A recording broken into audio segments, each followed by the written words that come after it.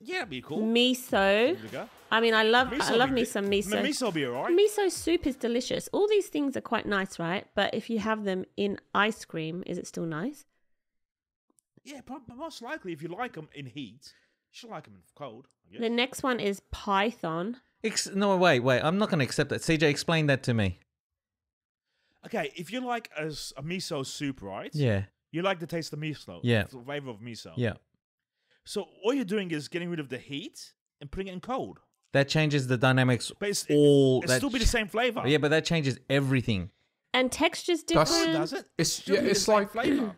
But Siege, you know when you have a dinner and you have your dinner and it's nice and hot, and then it cools down and it gets less nice, and then it's cold and then it's disgusting. No, does that not happen to you? Yeah, you're like, oh, this needs heating up. Yeah. Dude, I just eat it, man.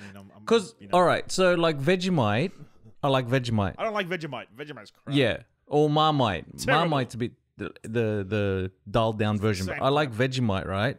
But I don't like Vegemite chips. It's just too much on the chip. Mm. You know what I mean? Ooh, So like are we talking like Twiglets here? Because I love a Twiglet. Yeah, Twiglets. What's a Twiglet? Marmite flavoured. Yeah, so that was too much for me. The Twiglets were too much. It's just like, what?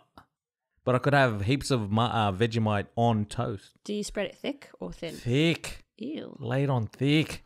That's fascinating because I feel like the Twiglets, I don't know if they're the same as the Vegemite ones. Emma, you'd be the barometer for that. But Twiglets to me are less Marmitey than like a spreading of Marmite.